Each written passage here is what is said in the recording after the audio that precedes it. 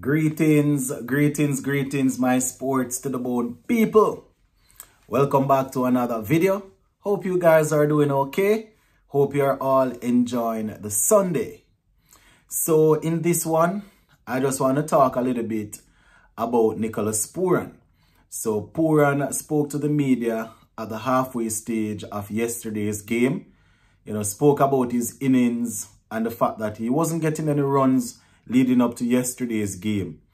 So we're going to take a look at what he had to say. Also, we see where Australia, they were extremely dominant against Pakistan in their test match there. Actually winning the game by 360 runs. Yes, 360. Mind you, we are going to be taking on Australia in January of next year. So we're going to take a look at how their players performed in that game.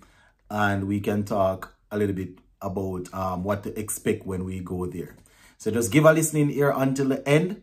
Let me know what you all think in the comment section. You can also go right ahead and hit that subscribe button if you have not yet subscribed. All right. So let us just kick things off with Nicholas Pooran. And then we will take a look at Pakistan versus Australia. So Pooran yesterday, my people, got in the 80s. I think he got 82. At the halfway stage, it was looking like it would have been a match-winning knock. But as you guys would appreciate, it didn't turn out to be so. Right? In the first two games, we didn't get much from him. So he was asked coming into yesterday's game, what is it that he did different? And he was just saying, it was all about just giving himself a chance, just staying out there, knocking out a couple of deliveries around, and just being confident in himself, being confident in his skills. It just so happened that he started off poorly where this series is concerned, because he has been in good form coming out of the T10 and things. So, he was saying that it's all about just being confident and backing your skill when things aren't going your way. Because once you know you have done the hard yards in terms of practice and things like that, things will eventually come good, right? He said that he felt he left a couple of runs out there, and this is before we knew that, this is before we lost the game. This was at the halfway stage. So that he felt he left a couple of runs out there. When he got out, we still had a few more overs to go. He wasn't necessarily thinking about the century based on what he's saying. It's just that with him being in and seeing the ball that well, he figured that he should have gotten some more runs for the team. So that is what he was saying. He spoke about understanding the game situation and just playing it based on what is expected at the time, or what is required at the time. Sometimes you go out there with a particular plan, and while you're out there, things change, the game change a little bit. So you just have to go with the flow. You just have to probably put away the game plan that you went out there with and come up with one. So that is him saying that, you have to understand the situation in the game. He was asked about batting at number 3. And he said, he was batting at number 3 for a little time. It was working well for him. And he, it's something that he really liked, because he gives you a chance to take responsibility. But, coming in at 4, not too far away from number 3, especially if we lose early wickets, he would be in just the same. So he's saying that once he goes out early and he gets in, he knows that it's a big responsibility, for him to just stay out there and see how best he can do for the team. He was talking about going forward. Going forward, he's just looking to continue scoring some runs for the team, looking to shoulder some of the responsibility in terms of making sure that the team gets off to a good start and is able to propel in the back end of the innings. So that is what Nicholas Pooran was saying, my peeps. And as I said, this was at the halfway stage of the game yesterday, right after we finished getting 222. So, you can imagine what he would be saying at the end of the game. I was at the halfway stage. So shout out to Nicholas Pooran. West Indies team is always better with Pooran scoring runs.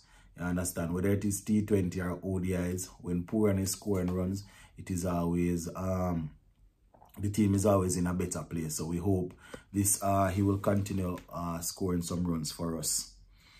Let's just take a look at Australia versus Pakistan before I finish up.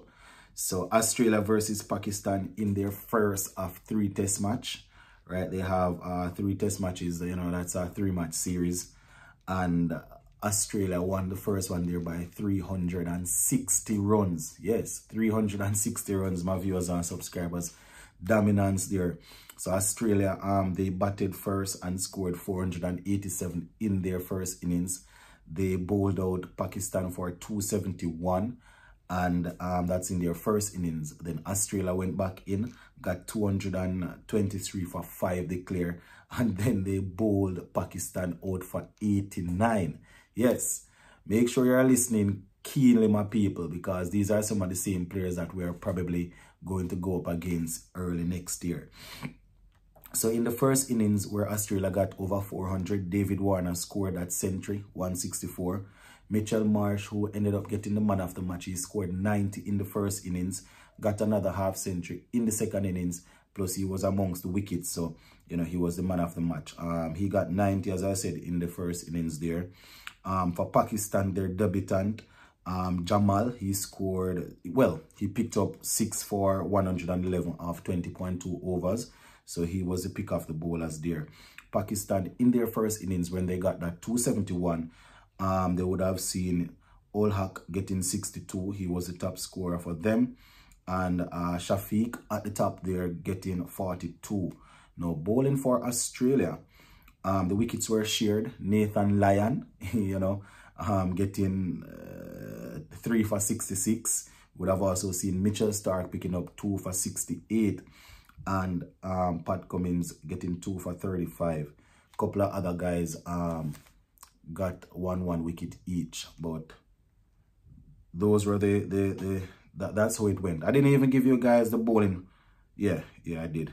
All right, so Australia in the second innings, when they got that 233 for 5 declare, it was Usman Khawaja. He got 90 off 190. David Warner got a duck. You understand? Steve Smith made 45. Mitchell Marsh made 63 not out.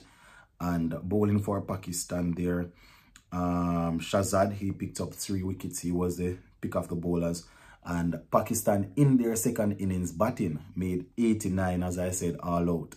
And it was carnage there. Mitchell Starc and Josh Hazlewood, they are the ones that did most of the damage. So Starc picked up 3 for 31 from 9 overs. And we would have also seen Hazlewood with 3 for 13. And Nathan Lyon picked up 2. Captain Pat Cummins picked up 1.